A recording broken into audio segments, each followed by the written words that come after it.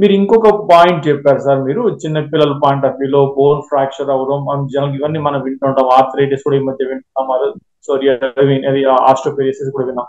ఈ cancer, bone cancer గురించి ఎక్కువ మనము జనరల్ గా వినలేదు, ఎక్కువ కామన్ గా ఎక్కువ వినబడట్లేదు మార్కెట్. దాని గురించి ఏ ఏజ్ లో ఎక్కువ జాగ్రత్త పడాలి పేషెంట్, కొంచెం వివరించగలుగుతారా please? Absolutely.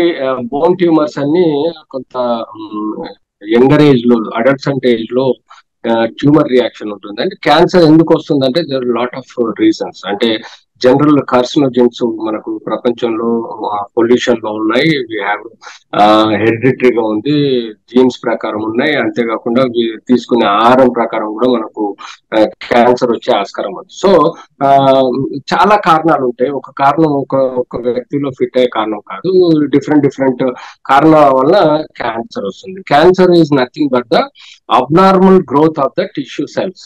So tissue cells అన్నది అబ్నార్మల్ గ్రోత్. యూజువల్ గా నార్మల్ సెల్ షేప్ ఎలా ఉంటుందో ఆ షేప్ ఉండకుండా అక్కడ అబ్నార్మల్ గా పెరగడం. ఇందులో మనము కామన్ గా we call it as a tumors అంటామండి. ఇనిషియల్ గా we call them as a tumors, we don't call them as a cancer. ఎందుకంటే క్యాన్సర్ అన్నది మా టర్మినాలజీలో మ్యాలిగ్నెంట్స్ అంటాము, నాన్ క్యాన్సర్ ని మనం బినైన్ అంటాం. So any bone which grow abnormally, which grow excess compared to normal shape of the bone, then which hurts the muscles, bones, ligaments and other parts of the leg or anywhere, which rapidly increases the abnormal growth of the cells. Rapid అనేది most important. Rapid గా growth అయ్యే tumour ని మనం cancerous tumour గా భావించడం జరుగుతుంది. స్లోగా పెరిగే బోన్ ని మనము బినైన్ అంటే నాన్ క్యాన్సరస్ ట్యూమర్ గా భావించడం జరుగుతుంది. సో అండ్ దాని ఏజ్ ఫ్యాక్టర్ లో కూడా మనకు క్యాన్సర్స్ ఎప్పుడు వస్తాయి అన్నది కొంత బేరీస్ వేసుకోవాలి. సో మనం యూజువల్ గా ఏం చేస్తాము, ఎనీ బోన్ ట్యూమర్ యూజువల్ గా క్లినికల్ గా కొన్ని బినైన్ ట్యూమర్స్ అంటే నాన్ క్యాన్సరస్ ట్యూమర్స్ మేము చెప్పగలుగుతాం. అలాగే క్యాన్సరస్ ట్యూమర్స్ కూడా ఏవన్నది మనము కొంత మేరకు చెప్పగలుగుతాం.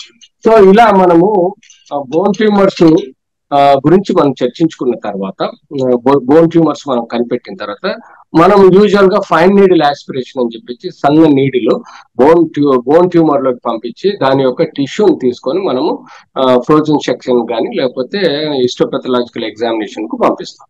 అందులో ఆ బోన్ బినైన్ అంటే నాన్ క్యాన్సరస్ క్యాన్సరస్ అనేది మనకు కొన్ని కణాలు డిఫరెంట్ గా ఉంటాయి కాబట్టి దాన్ని బట్టి మనం చెప్పగలుగుతాం.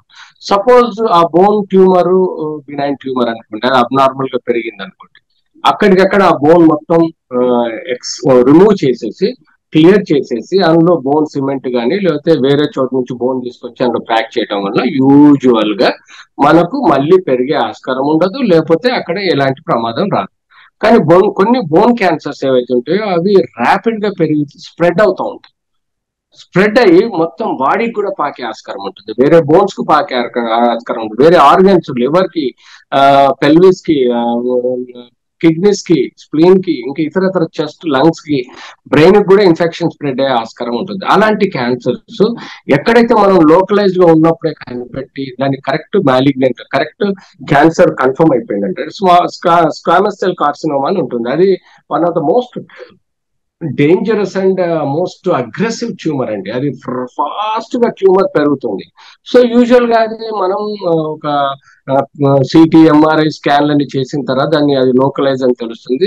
యూజువల్ గా పెట్ సిటీ అనేది చేస్తే మనం బాడీలో ఏ బోన్స్ లో కానీ, ఏ కండరాల్లో కానీ, ఏ ఆర్గన్స్ లో కానీ ఈ ట్యూమర్ పెరిగిందా అనేది మనకు పెట్ స్కాన్ లో కన్ఫర్మ్ అవుతుంది. ఎప్పుడైతే పెట్ స్కాన్ లో మనకు తెలిసింది ఇది local infection, local tumour, local squamous cell carcinoma లేదా ఎనీ అదర్ మ్యాలిగ్నెంట్ ట్యూమర్ అనుకున్నప్పుడు దానికి మొడాలిటీస్ ఆఫ్ ట్రీట్మెంట్స్ మారుతాయి. సో ఒక లోకలైజ్డ్ ఉన్నప్పుడు దాన్ని కంప్లీట్ ట్యూమర్ ఎక్సిషన్ చేసి కీమోథెరపీ కానీ రేడియోథెరపీ కానీ ఇస్తే యూజువల్ గా డిసీజ్ ని అక్కడ మనం బ్లాక్ చేసేయచ్చు. అంటే అక్కడ నుంచి పైకి కానీ ఎక్కడికి కానీ పోకుండా మనం కాపాడవచ్చు. రికరెన్స్ అనేది ఒక 2 to 5% ఉంటుందండి, బట్ ఓవరాల్ గా చూస్తే రికరెన్స్ తక్కువ ఉంటుంది.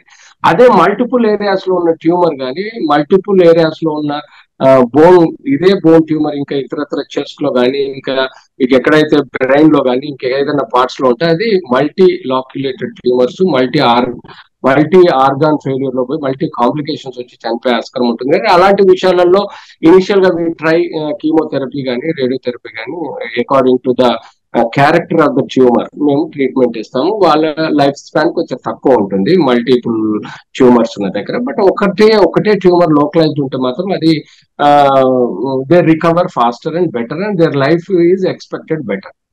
సో ఇలా మనం ట్యూమర్స్ ని వీ హ్యావ్ టు అసెస్.